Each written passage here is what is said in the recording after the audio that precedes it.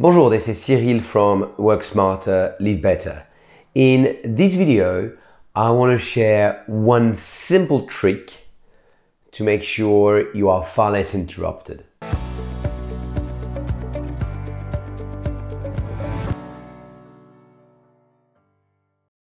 Try to remember a time where you're at your desk and you're working on something important.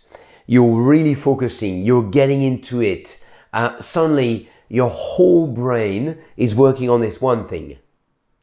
And suddenly you've got a colleague or someone else coming and say, "Hey, Cyril, can I grab 2 minutes of your time?" And you've completely lost your train of thoughts. And not only that, imagine that what they're asking is not that important, could have waited, or even worse, they shouldn't even ask you. You were not the right person to ask. They could have found the solution by themselves. Quite often I see people coming to interrupt you just because they want to talk about something. It's not that they especially need an answer from you, they just need to talk over it. And suddenly, you've not only wasted time, but you break something which is really important in your concentration. One of my trainer, Josh, was working with the leaders, and he shared a really simple technique to reduce interruption. What he shared with Josh is this.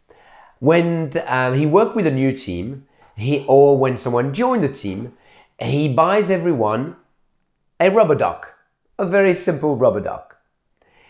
And the rule is very simple. He said to everyone in the team, if you've got something to ask someone else in the team, always ask your rubber duck first.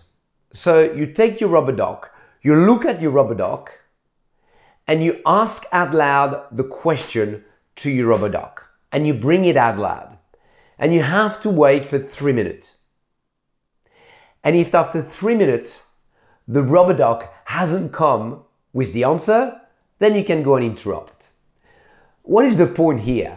Well, of course the rubber duck is not going to answer, but quite often you know the solution, you know the suggestion. And so it's taking the time to really think about it rather than rushing and asking someone else. So, hey, why don't you do the same thing? Why don't you buy a rubber duck for yourself? And why don't you buy a rubber duck for the people that you're working with? In this case, the leader shared that they managed to cut about 60% of the interruption from the team they were getting. Quite significant. This is this week Work Smarter, Live Better team. Ask your rubber duck. I'll see you soon. Cheers. Bye.